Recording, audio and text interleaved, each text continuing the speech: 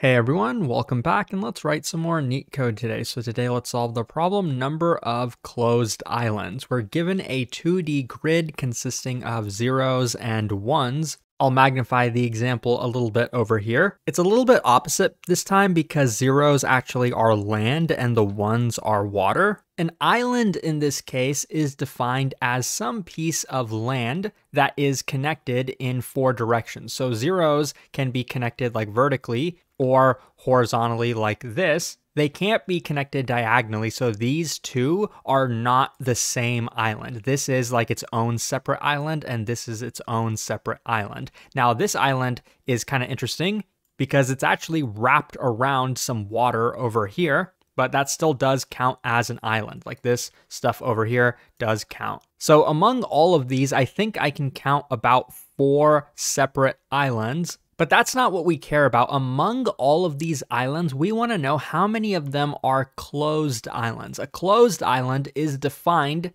as being basically surrounded by water in every single direction. Well, wouldn't every island be surrounded by water? Well, the ones that aren't are the ones that kind of border the edge of the grid here. You can see that this guy over here, I probably shouldn't have used blue, by the way, because that looks like water, but oh well. This guy over here is not a closed island. Yes, there's water over here and water over here, but there's no water here or here. It's bordering the edge of the grid. So this is not a closed island. Same with this guy. It's clearly bordering the edge, not a closed island. This one is a closed island because on the left over here, we can see water. On the right, there's water, top, there's water, and bottom, there's water. This is a closed island. And this one as well is a closed island because everywhere on the outside, there is water, and it technically is next to some water on the inside as well. The important thing though is it's not bordering the edge of the grid. So now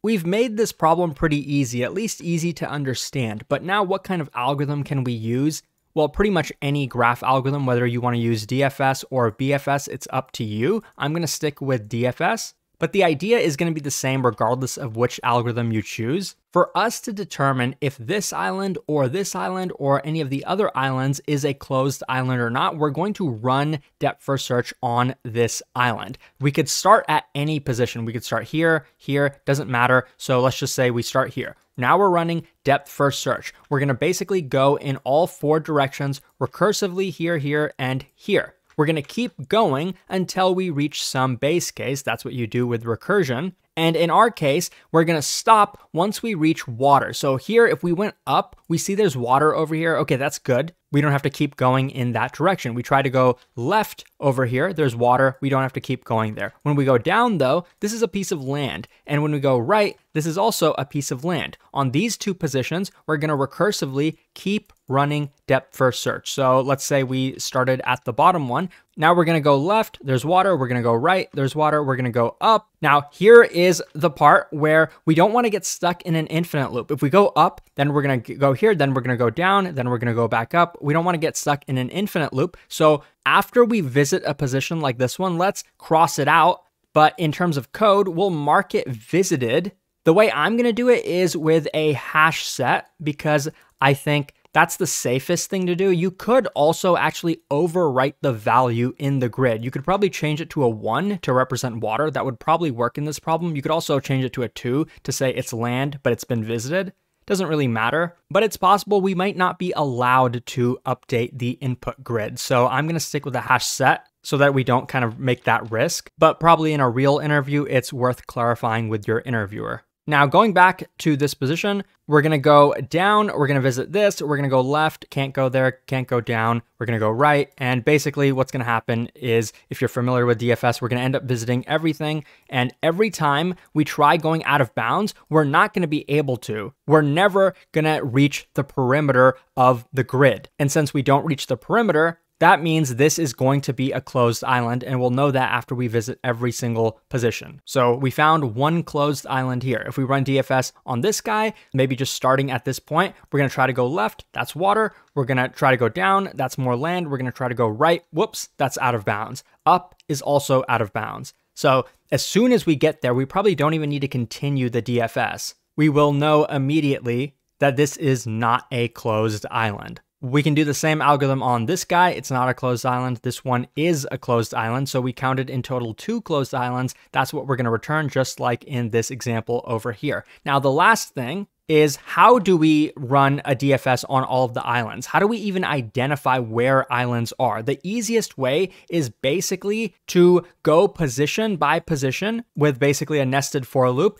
Anytime there's a 1, we don't need to run DFS. So we're not going to run DFS on the 1s. We only care about the islands. Anytime we see a 0 though, we are going to run DFS. So in this case, we see that first 0, let's run DFS on this position. Now we'd figure out that this is not a closed island, and we'd also end up visiting maybe these 2 positions in the process of doing that. So we would also mark those as visited. That's going to be important because as we iterate through row by row, we're not going to visit this. Here, we would figure out that yes, this is a closed island, and we'd end up visiting all of these in the process of doing that. I'll mark those red just to kind of show you what I'm trying to point out here. And next, as we still go row by row, we already visited this, then we're going to get here, but we don't have to rerun DFS on this island. We already know it's a closed island. And since we marked those visited, we will know that we don't have to rerun DFS on this island. Using that kind of technique, that will basically guarantee that we pretty much visit each position only like once, or technically a couple, maybe 3 or 4 times, but still it is telling us that the overall time complexity is going to be the size of the grid, which let's say is n rows and m columns. So the overall time complexity is going to be n times m. The space complexity is going to be the same because remember, we do have our visit hash set. I mean, technically we could use the grid if we really wanted to.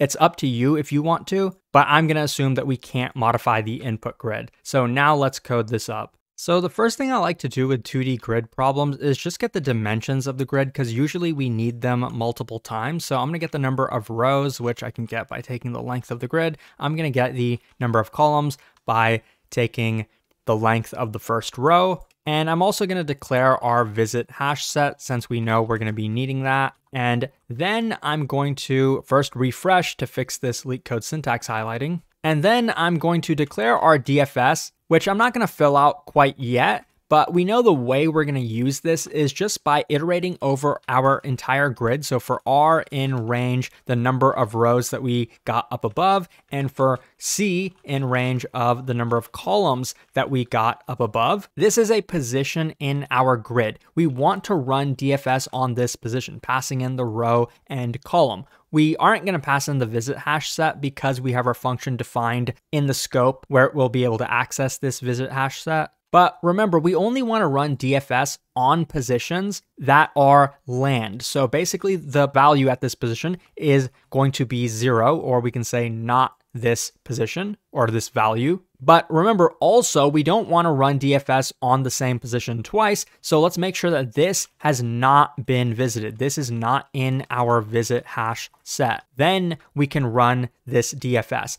And we're going to use the result of that DFS to update our result. Remember, our result is going to be the count of the closed islands. I usually just call it result and initialize it to 0, but maybe a better name would be count or count of closed islands. It's up to you. Now, one approach here would be to return true or false if we have a closed island or not. And then here we could say if this returns true, then let's go ahead and increment our result by 1. That's a completely valid way to do it, but a slightly easier way, in my opinion, would be just to, if this is a closed island, return 1. If it's not a closed island, return 0. That way, we can do this. We can just take the return value of the DFS and increment our result with that value. Well, let me go ahead and add the equal sign.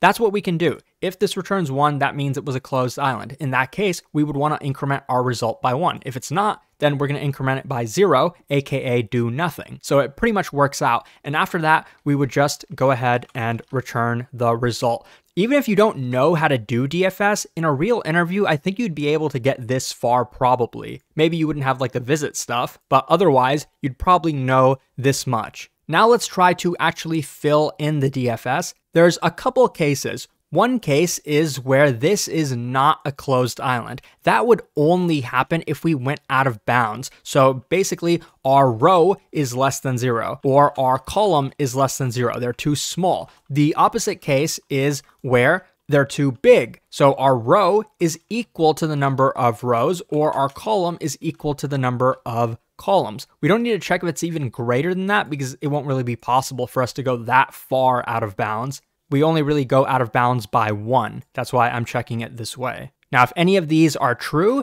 that means this is not a closed island. But we're not going to return false, remember? We're going to return 0. This basically means false, so I'll just add that comment. But the other case is where this is a closed island. And that would pretty much only happen where the grid value at this position is equal to 1. That's the other edge case. Because remember, if this is 0, if the value here is 0, that means it's land. That means we have to continue to run DFS on that piece of land. Well, only if it's unvisited land, remember? So actually, there is a second case here. So either this is equal to water, or this position has already been visited. So we can check that by checking, is this in our visit hash set?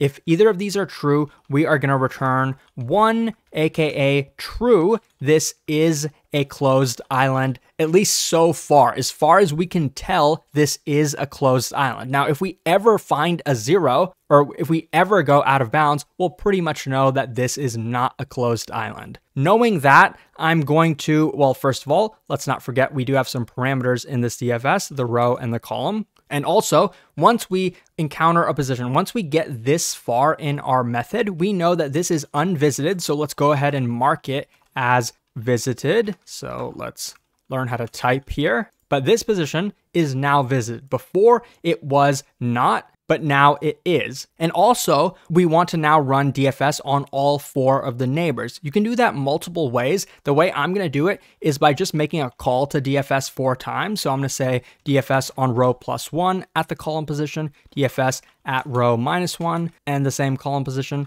DFS at the same row, but column +1, and lastly, DFS at the same row, column -1. Now, among all of these, what do we care about? Let me ask you that. If all of these return 1, what does that mean? That means for sure this must be a closed island. But what if all of these return 0? Well, that means this must not be a closed island. What if a couple of them return 0 and a couple of them return 1? That means we were able to reach the edge of the grid if some of them return 0. That means this can't possibly be a closed island. So basically, if we ever return 0, that means this is not a closed island. A really easy way to check that is actually just take the minimum of all 4 of these, right? Because we just want to know, was there a 0 or not? So I'm literally just going to go ahead and do exactly that, get the minimum. And then I'm going to go ahead and just return that minimum.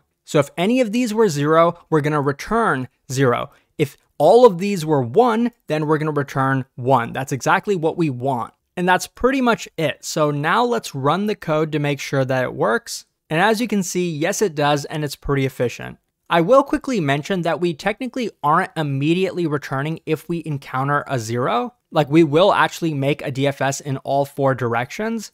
But I think the overall time complexity is still the same, so it's not a big deal. If this was helpful, please like and subscribe. If you're preparing for coding interviews, check out Leetcode.io. It has a ton of free resources to help you prepare. Thanks for watching, and hopefully I'll see you pretty soon.